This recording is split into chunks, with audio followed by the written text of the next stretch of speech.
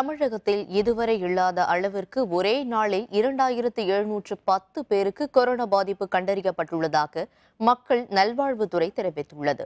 இது தொடர்பாக வெளியிடப்பட்டுள்ள அறிக்கையில், தமிழகத்தில் இன்று ஒரே நாளில் மட்டும் 37 பேர் உயிரிழந்த நிலையில் இதுவரை தமிழகத்தில் கொரோனாவால் உயிரிழந்தோரின் எண்ணிக்கை 794ஆக அதிகரித்துள்ளதாக குறிப்பிடப்பட்டுள்ளது.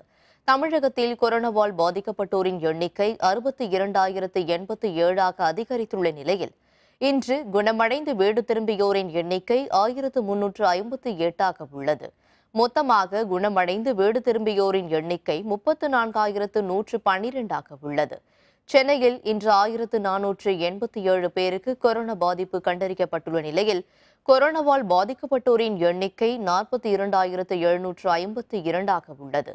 சென்னையில் கொரோனாவால் இன்று 22 பேர் உயிரிழந்த நிலையில், சென்னையில் இதுவரை உயிரிழந்தோர் எண்ணிக்கை 623ஆக உள்ளது.